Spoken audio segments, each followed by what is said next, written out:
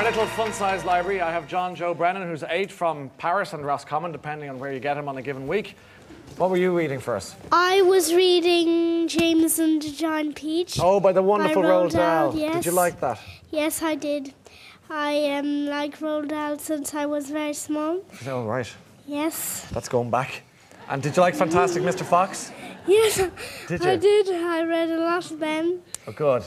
And why do you like Roald Dahl stories? Well, because I like the way he talks, and he always knows how to express himself in front of children of all ages, and I find him very poetic, and also that for children fantasy always comes first.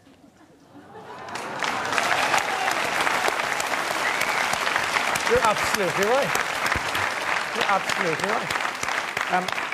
Did you get one of the big annual type books there, Ross? Because I always like to see those, the ones that tell you stuff about stuff. What are you laughing at? I'm only just having a laugh.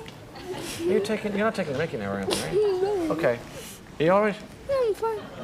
You're a Harry Potter fan, are you? Yeah. Do you like Harry Potter, JohnJoe? Well, You're still having the laugh there. That's great. Well, I already read a bit, but I never really got to the end of it. That's so okay. I couldn't say that I'm a big fan That's yet. okay. Can I ask you another question? Yes.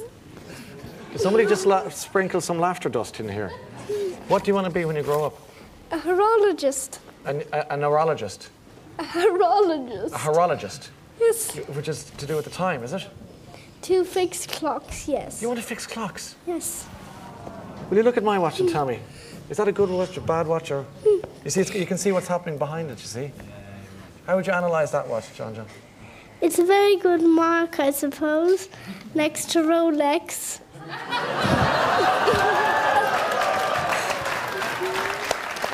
Well, it's not a Rolex, but is it going to last me, do you think? Well, yes. Well, if you keep it clean, as I said the last time. Yes.